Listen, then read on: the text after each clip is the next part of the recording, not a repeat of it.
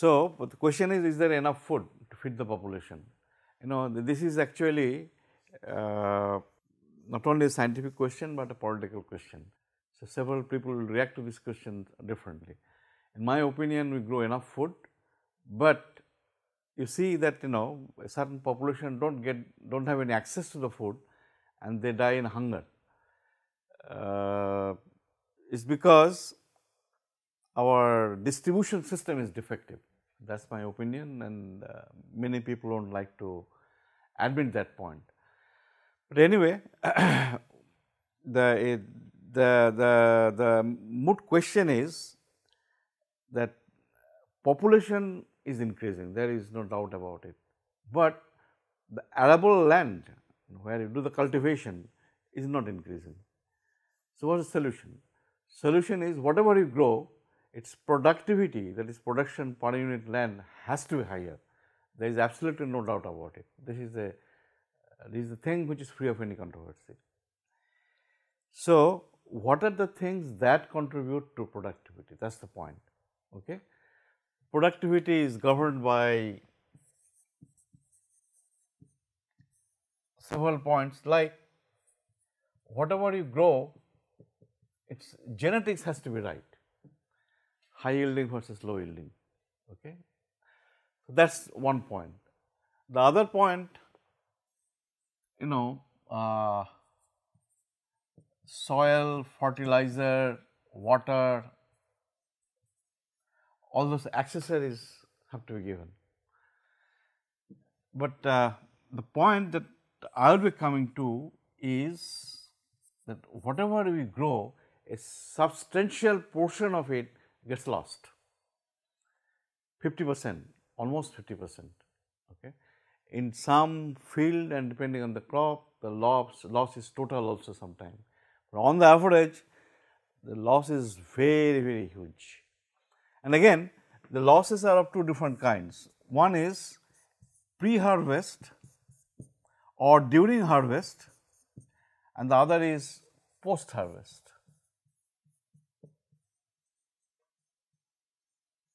Here, storage problem and other things come in. You cannot store good mango for a long time, tomato for a long time. So, that is the post-harvest problem. And for pre-harvest or during harvest, these losses are of two different kinds. One is the loss is caused by biotic agents or abiotic agents. Temperature, drought, all those things are accounted here. Biotic, the viruses, the fungi, nematodes, which damage the plant and cause the loss. So, my focus was in this part, and that too in a very, very limited area.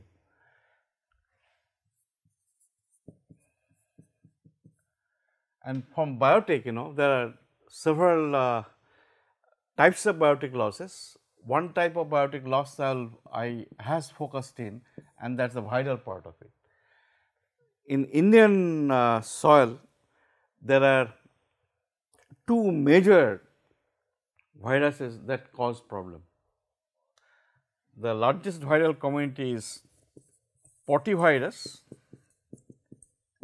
which affects almost everything from flowers to all kind of fruits, and the other is the one that we worked on, and that is Gemini. Okay. So, and Gemini virus actually affects all kind of crops. You name a crop, and there are other things which are not crop, maybe cash crop like cotton. They are also affected by Gemini viruses. So, this is also a great killer in the field. And so, we wanted to know how the virus utilizes plant cell for their own living, because if you understand that in a full manner, then maybe there is a chance to interfere in that process. All right. So, we thought we will try to look for DNA replication process of Gemini viruses. Its genome is a single stranded DNA genome, and if you can understand how it replicates, then maybe there will be some way to inhibit Gemini viral propagations in the infected plant. And to do that again, Gemini virus is again large viral community.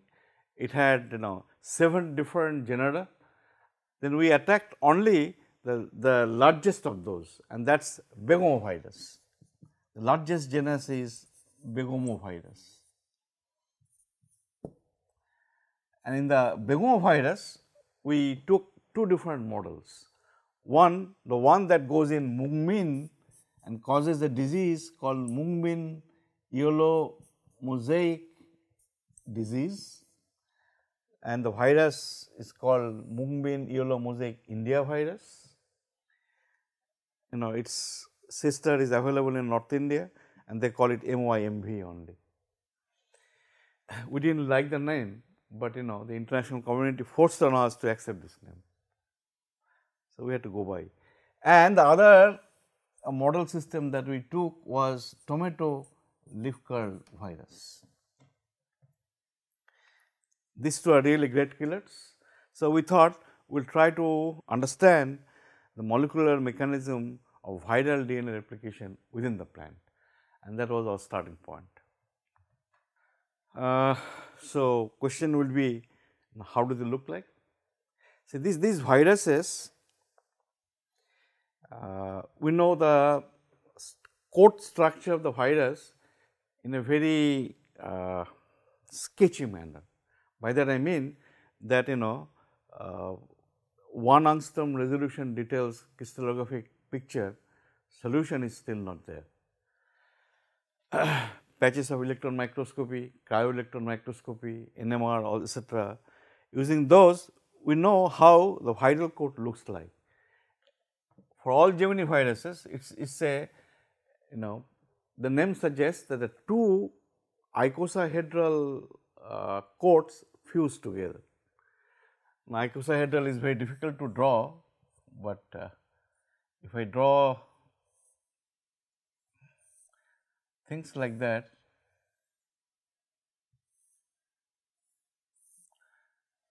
okay, there are 2 coats, and that is why the name is given Gemini.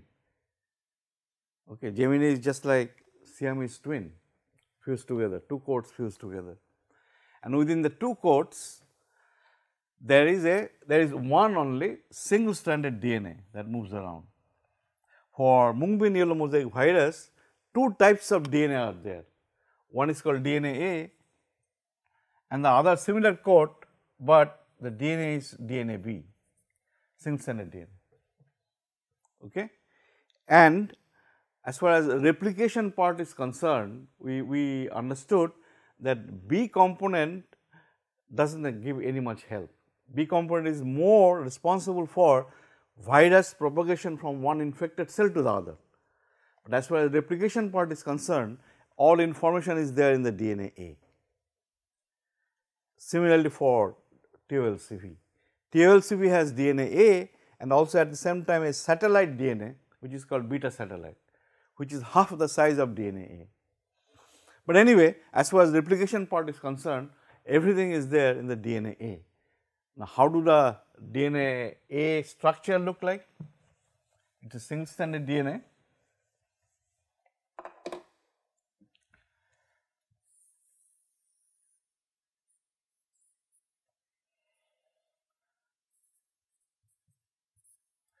So, single stranded DNA and a region which is called ORI. Okay. So, when it replicates, the single strand first becomes double strand using all the host factors, and while it replicates this region, the ORI, in the ORI there is a cruciform which extrudes out, and here there is an important protein which transcribes in this direction, which is called REP protein, replication initiator protein, and it has all its action on the ORI. Okay.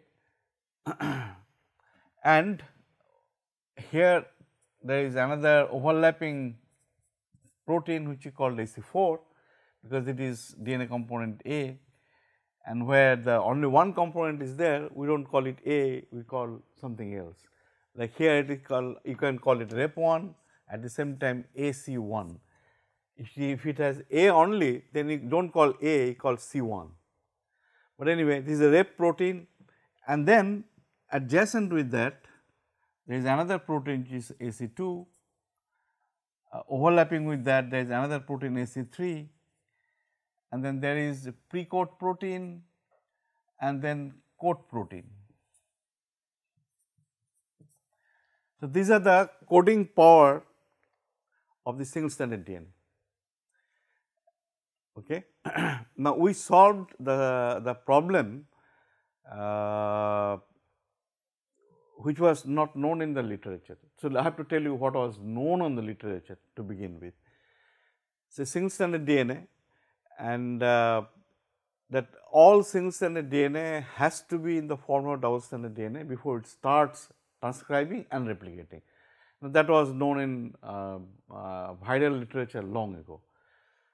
And here the rep protein is a site specific DNA binding protein. Number 1, it is a DNA binding protein and its action is at site specific. Okay. And it has few other motifs, which is called when it binds a certain portion of the DNA, that DNA it is normally a 9 mer area which is split. In one case it is 7 mer, the other is 2 mer. So, this is it causes a nick. So, this is also a nickase. It is variously described, nickase, and in our literature you will find some cases that it acts as a topoisomerase also, because it nicks and then it also seals at the same time. So, nickase and sealase at the same time. But these things were all known. So, rep comes in, cuts here, so makes 5 prime, 3 prime, 5 prime phosphate and 3 prime hydroxylane, 3 prime hydroxylane then extended by DNA polymerase, etc., etc. That part is fine, but we knew this is a double stranded DNA, and double stranded DNA has no nickase activity, no nickase activity by rep. So, how does it cut? That was the problem that we addressed and solved. What we found that there are sites here, because the DNA binding protein, and there are sites here where it likes to bind, and once it binds, it binds in a very cooperative manner. About a region which extends to about 150 nucleotide, it gets covered, and once it gets covered, then there is lot of structural changes, and a region which spans about spans about 50 bases, okay, takes the form of a cruciform, and the cruciform extrudes out, and that is because of DNA protein interaction. And when it extrudes out, then there are good techniques, potassium permanganate footprinting and other techniques, which will tell you when it gets in the form of a extruded out form, what are the bases that are opened. So, which are the bases, single stranded bases. So, we found that this 9 mer becomes completely single stranded. Okay. So, from the double strand you get a structure where the 9 mer is completely exposed in the form of a single strand, so that it can nick that area. It nicks and then the replication can start. So, we solved the problem of replication initiation, I would say.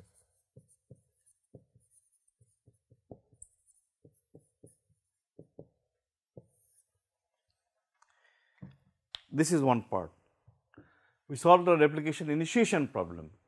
but once it is cut, then the other enzymes has to take over. Okay.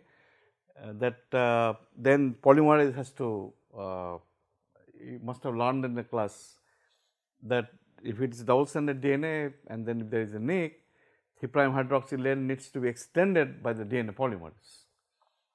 But the problem is that it is still double-stranded and there is a nick, and that there are two strands. The one strand needs to be moved out so that other strand could be copied.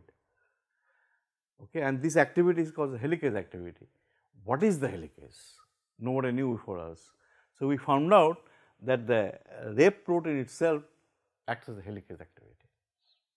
So, from replication initiation to the very first step of replication elongation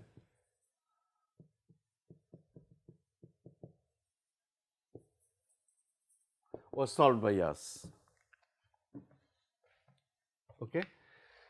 So, once we did this, then we thought that well, as far as replication part is there, more or less we understand.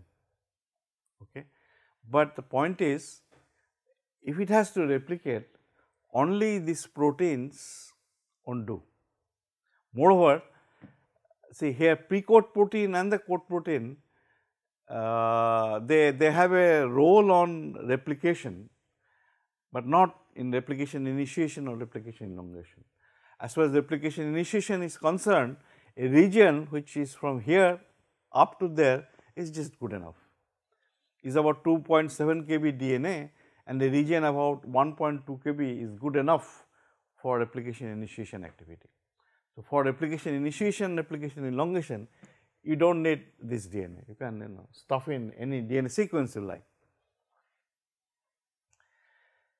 But to us the main question was that for replication you have a rep protein, this AC2 protein helps a bit, sorry AC3 protein helps a bit, it is actually an enhancer, it enhances replication efficiency.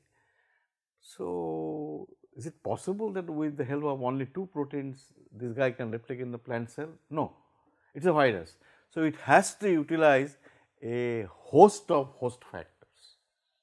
So, the big question is, what are those?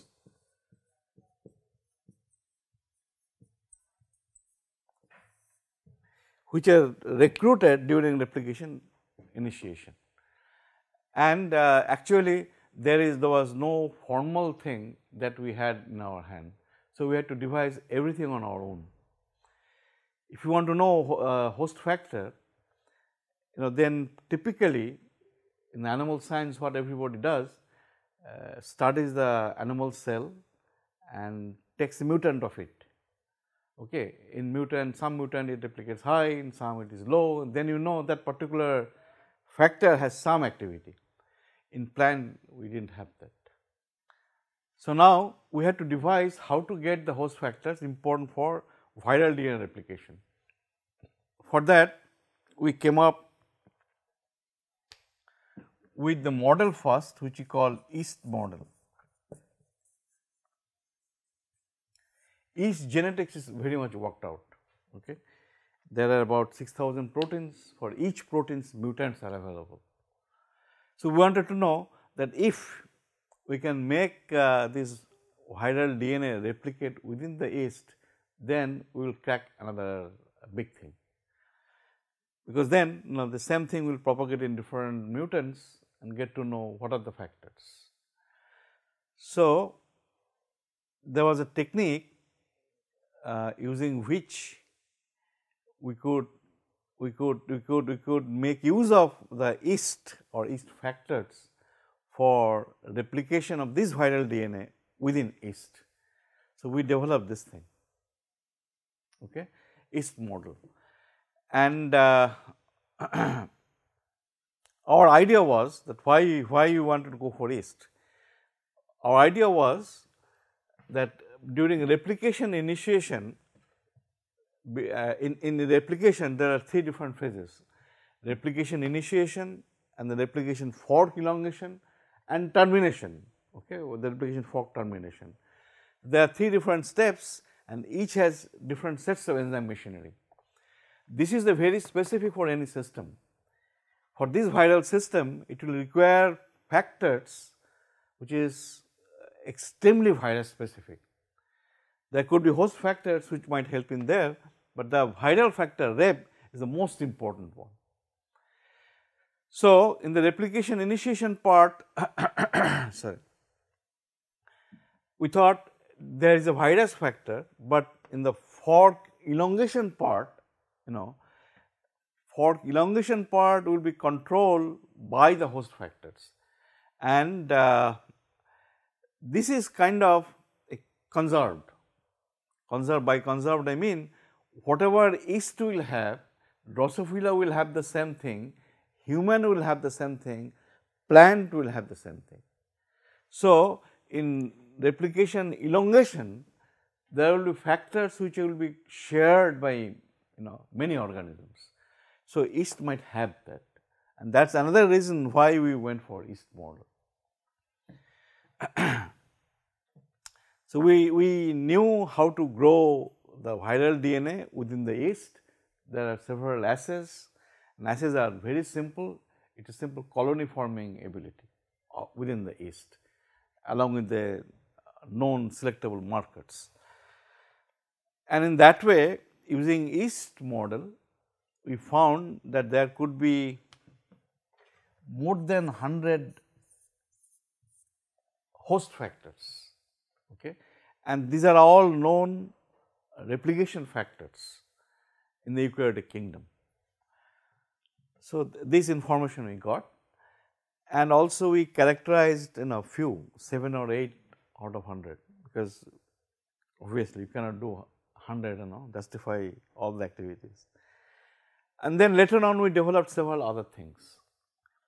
That is, we came up with that idea that if this is the most important enzyme, one has to know that what are the rep interacting factors, okay.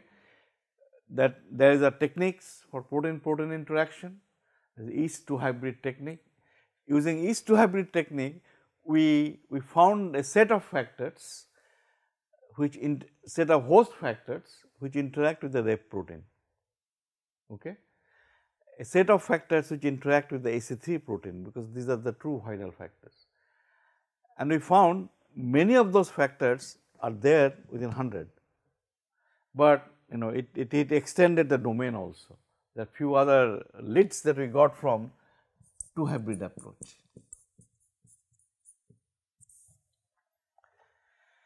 So, these two, and there was another quick and dirty approach which is called phage display assay.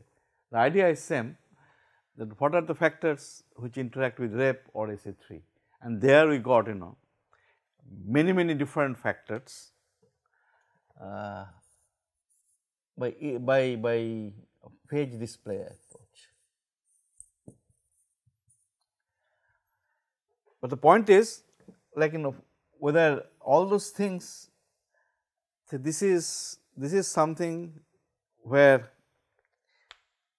the real cells are very different, okay. Do these factors really work within the plant? That is the question we asked, and then we came up with a model which is called plant model.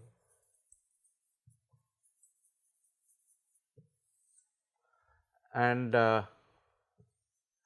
tobacco, sometimes Arabidopsis, sometimes tomato was used as a model. The model is that we took this part, the replication, the part that is necessary for replication, that is from here up to AC3, okay, and then designed a specific vector. So, and that part when introduced within the plant can act as a viral episome. So, that will be a mini Gemini viral factor, okay. So, this is a mini viral episome that we can develop within the plant. And then there are ways to make mutants, you have siRNA and all those things. Okay. So, using those things you can verify whether these factors are important for virus to replicate within the plant. So, you had all the approaches. Taking everything together, while I was leaving my laboratory retirement, we had about 172 different host factors about which we were very sure that at least it has to have 172 different host factors for its replication. And then what do these factors do? Some are well characterized, some are not. But the point is, even if it is well characterized, you have to find how it really helping Gemini viral DNA. That part you have to address. So, for that we could address only 7 to 8 different proteins and then found their biochemical characteristics. And we found how these 7 to 8 different proteins are helping in different steps of replication initiation and replication elongation, like RAD54, RAD51, that few others I forget the name, PCNA is one of them. Okay. So, in that way RF replication factor, this single stranded DNA has 3 different subunits, one of the subunits 32 kDa. So, we found that is important. So, about 7 to 8 we knew how they are working as far as DNA replication of plant Gemini virus is concerned. Okay. And if anybody is interested in DNA replication of Gemini viruses, rest of the factors can be handed over to them. Sir, you discussed about the role of the rep and AC3 and all. And you said that they're involved in the initiation and the elongation. And you said, can you elaborate something about the role of the coat proteins? What role do they play in this? Coat protein, okay. In the replication, it doesn't, in these two processes, it doesn't have any help. But coat protein, see, while a viral DNA enters in the cell, the first thing to synthesize is the rep protein, okay. And coat protein is synthesized late. So, this is kind of late protein. And once it is synthesized, its activity will be to package the viral DNA. If you want to pack the viral DNA, then obviously you have to put a stop to the viral DNA replication process. Okay. So, we found out the molecular mechanism how coat protein gives a signal to stop viral DNA replication. So, it is more like a termination factor, the coat protein. One thing I always wondered, and I really do not know the answer to that question. When the students ask me, I have to cook up something. So, I gave many hand waving arguments, but I am really not satisfied about it. The point is, if you look at the profile of all kind of RNA, all kind of viruses in case of plant, 99.95% of them are RNA viruses. Obvious question is why. Okay. Is there something inherent in the plant, and maybe I am not sure how, but what I think now that as there are RNA interfering factors present within the plant cell, or they have developed in response to the RNA viruses. Maybe RNA viruses were around and that is how RNAi was developed, or it could be other around, that there were RNAi factors were there and others were eliminated because of the presence of this, and only RNA viruses are left around. I do not know which way it is true, but the very fact that there are majority of the RNA viruses tells you that RNAi has a role in their regulation, evolution and what not. When you look at any plant, or rather any plant virus, its host range is very narrow. There are so many different types of plants, but majority of them remains unaffected. So, plant virus resistance, I would say, a default pathway. Virus sensitivity is a very specific object. In some plants have become sensitive, but most of the plants are either immune and they show non-host reactions. But anyway, it is fine, but when you really see that crops in your field are devastated, then you do not get satisfied by that intellectual satisfaction that the virus are resistant. So, if there are factors within the plant which are responsible to handle the RNA viruses, then you have to deal them well, so that whatever sensitization is there, that can be handled. Okay. In the case of prokaryotic system, the viruses are taken care of by that modification methylation system. Okay. So, a foreign virus comes in, it leaves a signature, and that methylation modification system removes them. But in the eukaryotic case, it is not there. So, it has developed another type of mechanism by which it can resist the viruses, and here the RNAi factors come into action. So, I learned that no matter how many factors we describe as far as Gemini viral DNA replication is concerned, host will always try to downregulate them. So, if that is true, then better look into that approach, so that you can use that downregulating thing to stem the viral proliferation. So, that was the approach.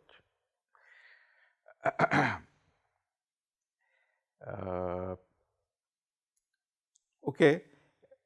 And then there are many different types of classical examples that why RNA factors are there to has evolved to downregulate the viruses.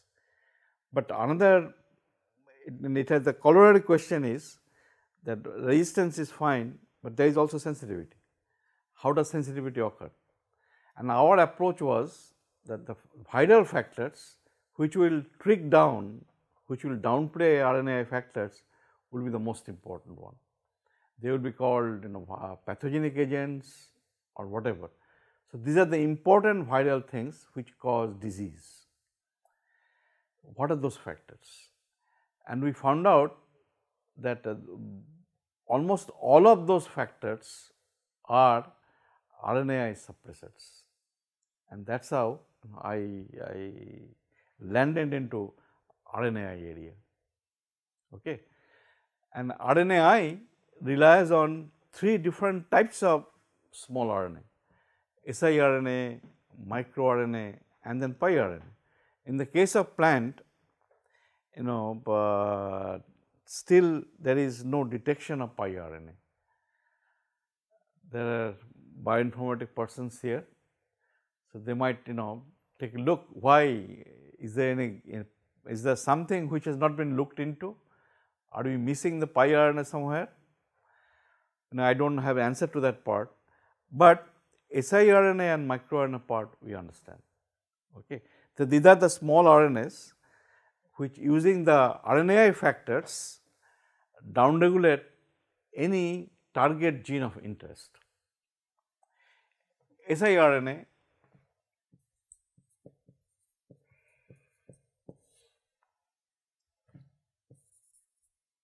and then microRNA. Okay. As far as viruses is concerned, when a plant virus gets into a plant cell, and you will find that from the viral genome, from all over the viral genome, siRNAs are created, and these siRNAs act to downregulate the viral what-ifs. So, that is how a plant is always defending itself against the viral attack. Okay, so, these siRNAs are important. You might ask where from the siRNAs are coming, because in the viral what-if, whatever signal is there to make a simple RNA, and RNA is single stranded. Okay. Where from siRNAs are coming in? Okay. The answers are are of different types. One is You might have seen that in the our DNA virus, AC3 protein was going in this direction and coat protein was going in this direction. So, the transcription was convergent. So, one RNA is going in this direction, the other is in this direction. So, there is a possibility of having duplex. This is number 1, that is convergent transcription. And secondly, so the convergent transcription will have double stranded RNA, and double stranded RNA will be cut by disets and they will give rise to siRNA. So, this is one possible source. The other source is host always have something which are very important, and those are called RNA dependent RNA polymerases. If you have RNA template, then using all the in Arabidopsis are 6 of those, okay, 6 of those, and any of them can take up that RNA and transcribe it, copy it, so that it can make a double stranded RNA. And once there is double stranded RNA, the disets will give rise to siRNAs. Is that part not clear? So, and out of this, there is a hierarchy. In some cases, one type of RNA dependent RNA polymerase is more active than others. In majority of the cases, RDR6 is the enzyme which is more important in converting single strand to double strand as far as viral RNA is concerned, the siRNA. And microRNAs are something which are encoded by the host, okay. Like any gene, how many genes the human genome will have? 25 to 30.